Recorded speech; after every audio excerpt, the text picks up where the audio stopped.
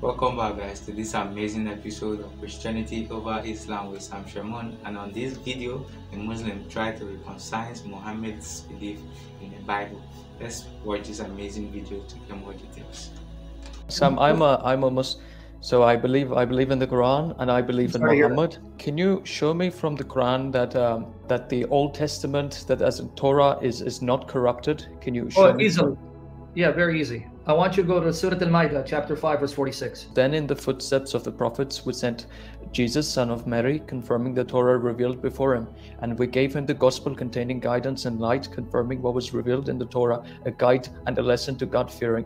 Okay, now this is also repeated in chapter 3, verse 50, Surah Al-Imran, where there it quotes the words of Isa.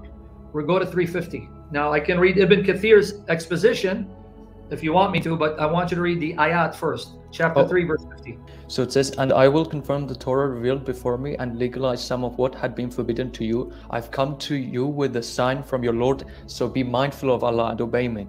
Now, this is again in 61:6, where Jesus again is quoted, supposedly the words of Jesus, that he confirms the Torah before him. Now, literally, the word musaddiqan from sadaqa means to bear witness, to believe, to testify. And it says, musaddiqan lima bayna yadayya or yadayhi, between my hands, between his hands. So here, your Quran says that Jesus confirmed whatever Torah was there in existence as authentic and true, not corrupt.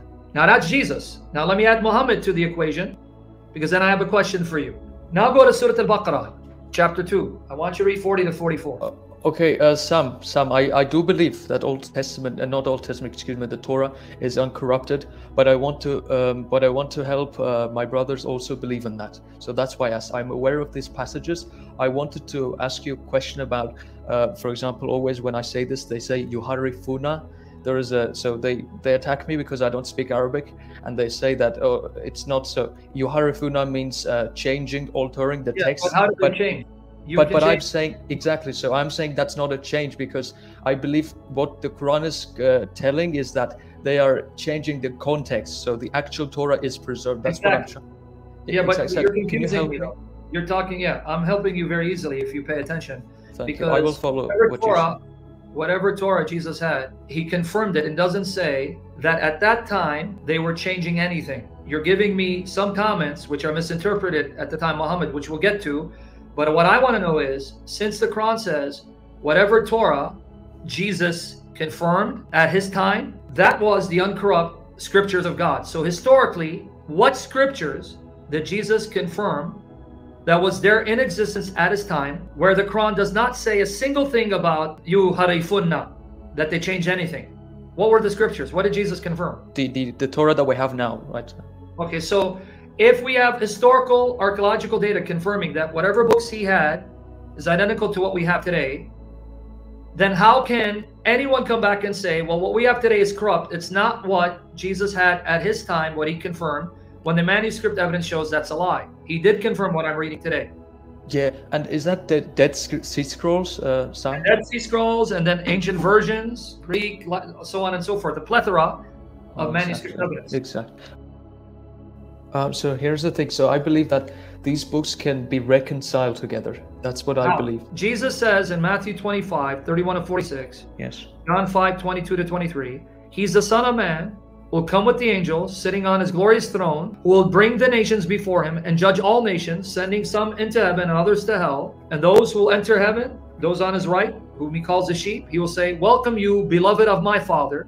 So he claims to be the Son of Man, who's the Son of God, who judges the world in righteousness, determines where they'll spend all eternity, who commands the angels and sits on a glorious throne at the day of judgment, the last day. And then says in John 5, 22 to 23, the Father judges no one, but has trusted all judgment to the Son, that all may honor the Son just as they honor the Father. Okay, guys, so before we continue with the next episode of this debate, the guy said I should show him where Torah is not corrupted, and then Shamoun tried to show him, and then he took him to Quran actually, and it was confirmed from Quran where Jesus confirmed the Torah to be authentic and true.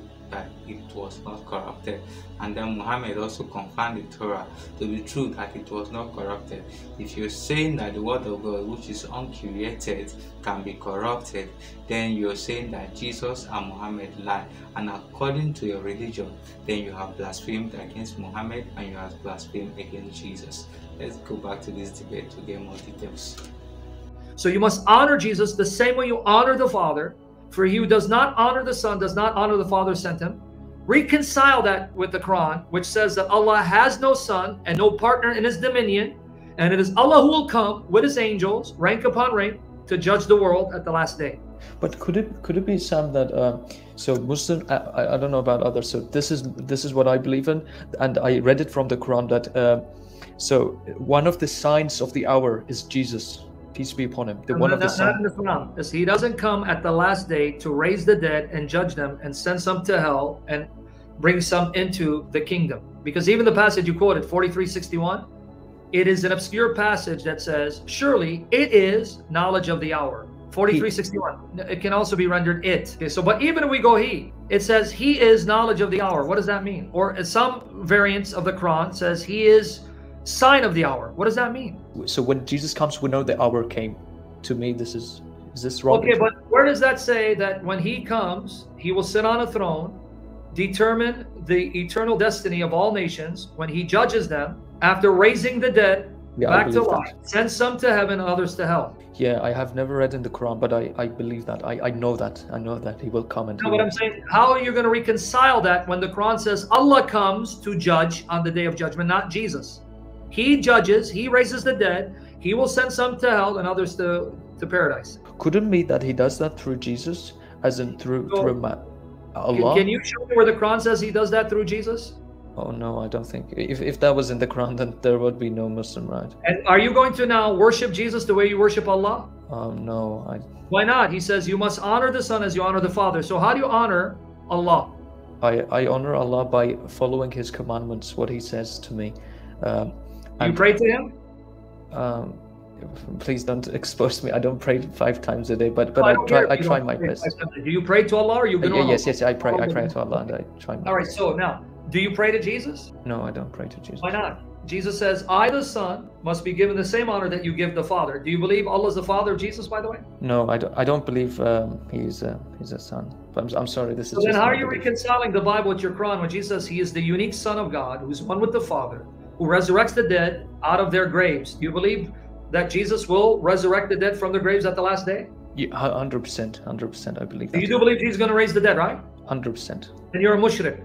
You just committed shirk, and you're going to hell according to your own fake religion. Why? Because in Surah Al-Hajj 22:6-7, it says, at the hour, Allah will raise them from their graves. Allah. But Jesus says in John 5:28-29, he, the Son of God, will raise them out of their graves at the last hour. Okay. What the Quran says Allah does, Jesus says he will do, and yet you believe that Jesus will do it, which means you just made him Allah, or at least one with Allah, and you committed shirk. Sam, could we, for example, you asked me how I can reconcile that.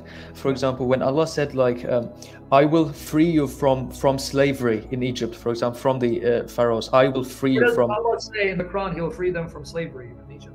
I'm not sure if there is a thing in the Quran, but I'm 100% sure, like it can be in the Torah as well, where God says that I will free you, right? You can't use my Bible to bail out your Quran when I just I believe in the Torah. Yeah, but Sam, you can't believe it if it contradicts your Quran, which you're not listening, because your Quran says your Lord comes with his angels rank upon rank to the earth. 89, 21, and 23. So now I want you to confess, Jesus is my Lord who's coming with the angels, according to chapter 89, verses 21 and 23. So it says, and your Lord, and your Lord comes to judge with angels and rank upon rank. So who's your Lord that's coming to judge with the angels? It's Allah. No, it's Jesus, according to the Bible, which you're now going to reconcile. So I want you to now say, I confess Jesus is my Lord, according to chapter 89. He is my Lord who's coming to judge with the angels accompanying him. I want you to say, because I want you to be on record. Can't it be Allah coming with Jesus? Can't it be that? And you show me in the Quran where it says Allah's coming with Jesus, Allah's coming with the angels. So Jesus is one of the angels now? No, I don't think Jesus is an angel. So I want you to say it again. Jesus is my Lord, who's coming with the angels to judge. Sam, please, I can't say that. Why? Well, no, but you reconcile the Bible to the Quran, and Jesus says the Father judges no one. So the Father, whom you think is Allah, he's not going to come to judge. Jesus said in John 5:22, the Father judges no one. He's given all judgment to the Son. I am the one who's coming to judge. Your Quran says it's your Lord who's coming with angels. So I want you to say, Jesus is my Lord who's coming with the angels, and he is the Lord that the Quran says is coming. Say it. Sam, I don't believe that. Why do you make me say? Why did you just lie to me and say you reconcile the Bible to the Quran and you agree the Bible and the Quran don't contradict? I didn't lie to you. I said I want to reconcile. I want to reconcile Bible with the Quran. Give it up. You cannot reconcile Muhammad with Jesus because Muhammad is Antichrist and Jesus is the true Christ and Muhammad's judge. Give it up. Come to Jesus. Enough of Islam. Sam, for everything, I want to thank you. I want to thank you. We'll pray for you that you come to the truth because you're close but not close enough. May you come all the way and get baptized in the name of the Father, Son, and Spirit, and become a member of the body of Christ and our brother in Christ in Jesus' name. Hi, welcome back, guys, and that was a very, very fascinating debate right there. The guy is sincere, and I think he's having a rethink being in Islam. And then he said that Shamoun should show him the Torah if the Torah is not, how the Torah is not corrupted. And then he said Shamoun took him to the Quran where it was confirmed that Jesus confirmed the Torah to be authentic and true. And also Muhammad confirmed the Torah also to be authentic and true, and said that is there any way for the Bible and the Quran to be reconciled? And he said, and Shamoun answered him. And Shamoun answered him by giving him this definite answer. And one of them is that the Bible says God has a son, which Jesus is the Son of God. And the Quran says Allah does not have a son. Allah does not have a son, which means that Jesus is not the Son of God. And Jesus confirmed it in the Bible that he is the Son of God. God also confirmed him when John baptized Jesus and Jesus was coming out of the water. The voice came from heaven and said, "This is my beloved son, in him I am well pleased." God also confirmed Jesus to be his son. And then Christians believe in Trinity, Muslims believe that there is only one God. And then on the day of judgment, Jesus will be the judge, and in the Quran it says that Allah will be the judge, which is impossible to reconcile these two books, and their beliefs are different. Our beliefs are different. Can you see the truth from this amazing debates? Let's know what you think in the comment section, and also don't forget to share our video with your friends and your family so that they too can learn. Also, don't forget to subscribe to these channels for more videos. Thank you.